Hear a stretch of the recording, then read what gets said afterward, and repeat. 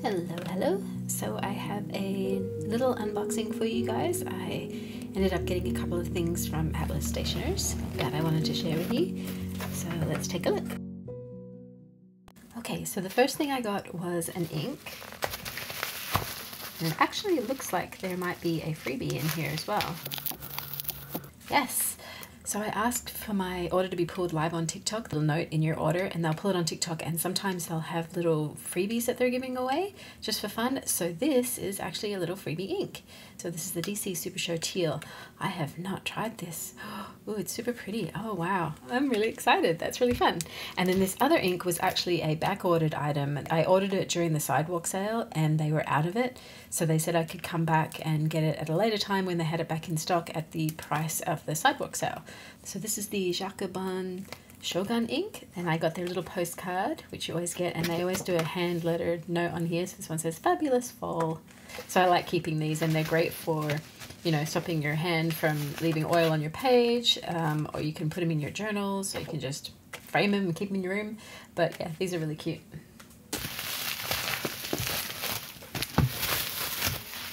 So I didn't actually order anything from the direct Hobonichi site this year, but I really wanted to do some ink journaling on the Tomoe River paper, and I really liked this design of the cover.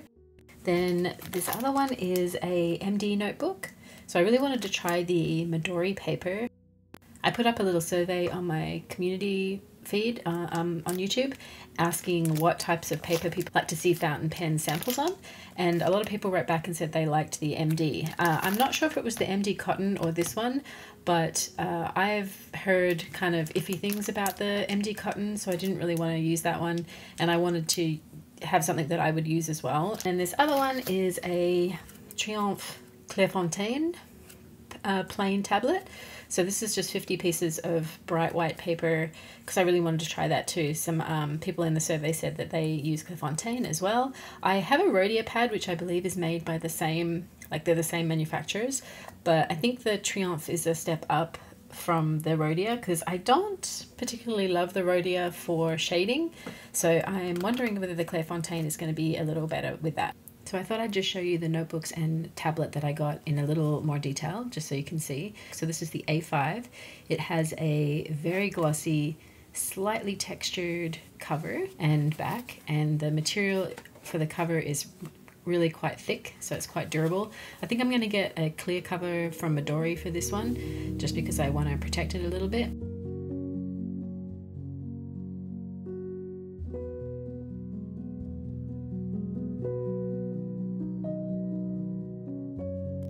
But on the back, I'm pretty sure this says Hobonichi Grid Notebook, silver foil on the back, and then it has the illustrator here. But you can see that texture. It's kind of an interesting texture to the cardboard there. And then the corners are very slightly rounded, which is nice, so they don't get dog-eared as easily. This one is just a notebook of grid paper, and it has 4 different colors of the grid paper. So it has the red, the blue, like an olive green, and then a gray. But yeah, really flexible still. I think it lies flat. Let's see. Yeah, I think you can kind of train it to lie flat. It doesn't lie flat instantly. But yeah, that's really good. And this is the Tomoe River paper in this as well. It's the same as the planners from Hobonichi. Then the Midori one came in a little plastic sleeve, which I took off. This is a blank notebook with squared edges, not rounded at all, and it comes with this little sleeve here, plus a little sort of tissue paper sleeve or onion skin sleeve, which you can take off.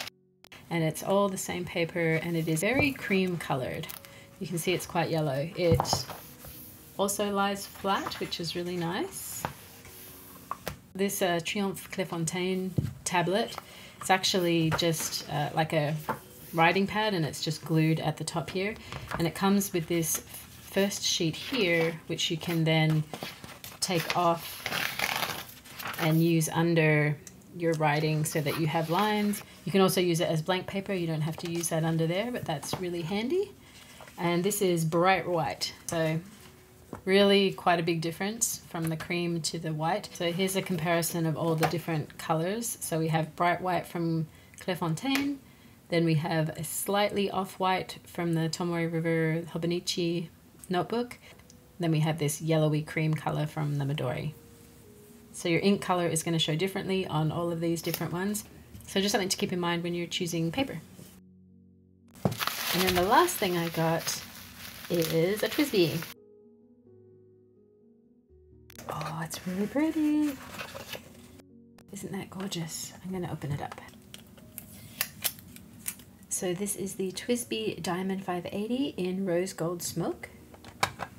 And the reason I chose this one, I was going to get the Rose Gold Smoke in the Eco, but I really wanted to try out the different section on here. I have an ALR, which has the metal grip section here, but this one has a plastic one.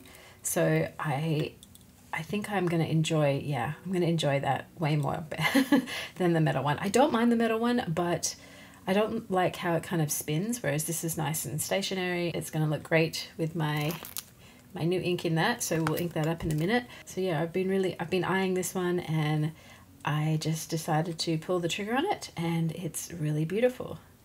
I got it in a medium nib. The Eco that I have is in a fine, but I wanted to get a medium point on this one because they write a lot smoother. And I want to use this with shimmer inks because it's going to look so pretty in the barrel, and TWSBI's handle shimmer pretty well. So I thought I would get a wider line width for this one so that I can see the shimmer in the inks better. And I really like the fact that this is the smoke, because the cap liner in all of these pens is kind of a grey colour.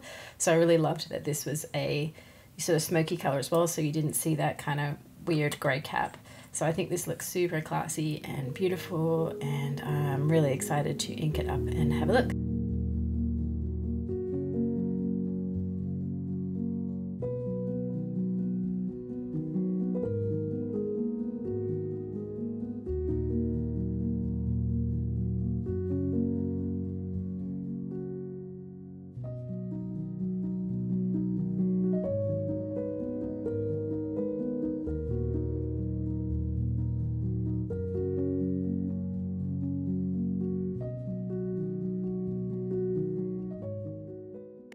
Okay, so here's our two new ink colors swatched out on the 3 different types of paper. The Jacobin Shogun, you can see that beautiful shimmer on there. It's almost like a rose gold ink that sort of has a black halo with that shimmer. It's really, really, really pretty. And it is definitely more of a gray to me than a black. It's not a super saturated black, but that shimmer is absolutely gorgeous. And on the Clairefontaine, it really shows up. And then the DC Supershow, this is actually DC Supershow. So this has a little bit of that red sheen. It's not a super shiny sheen on this paper, but you can definitely see it, and there's some shading in the ink there, so that's kind of nice. I want to try some more shading inks on here just to see how the Clairefontaine behaves, because if it's anything like Rhodia, you don't get a lot of variation, but it does seem to be doing really well with the shimmer and a little bit of that sheen. Next up we have the Tomoe River paper in the Hobonichi notebook, and you can see the shimmer feels a little more apparent on here. I mean, that ink is just crazy beautiful. Again, I thought it would be a little darker, a little blacker, but it's definitely a sort of a cool gray with that shimmer on top. The DC Supershow Teal looks really nice on here. It actually has a lot more sheen on this Tomoe River paper. You can see on that M there, the gorgeous haloing that's going on.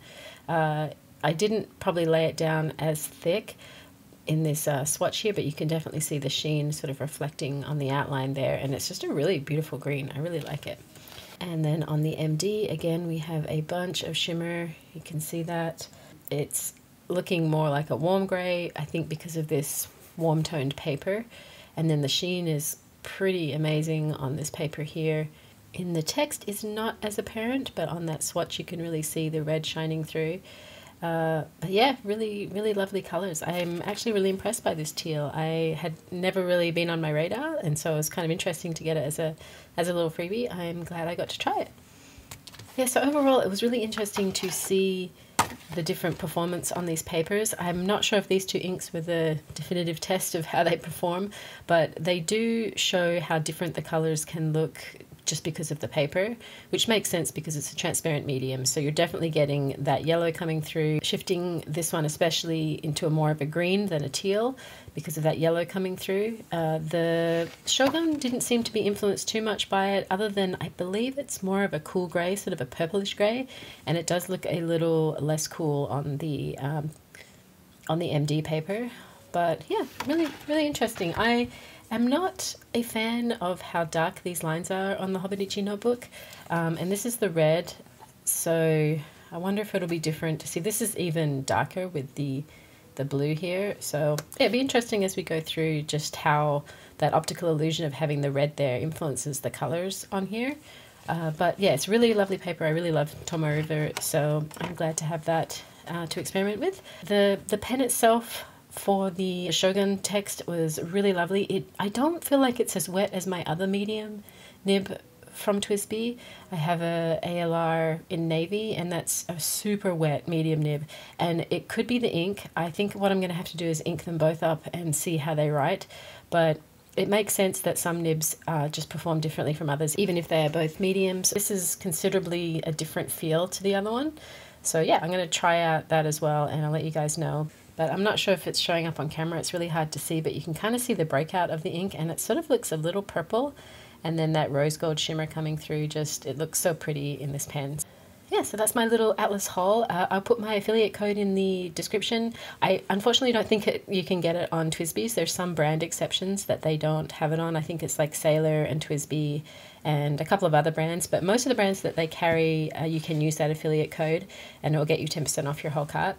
And you can use it as many times as you want, so on every order. So that's really cool. If you support a bunch of different creators, then you can use different codes each time and they're all going to work, so that's really fun. So yeah, I think that's it, guys. Thanks for watching, and I will see you in the next one. Bye!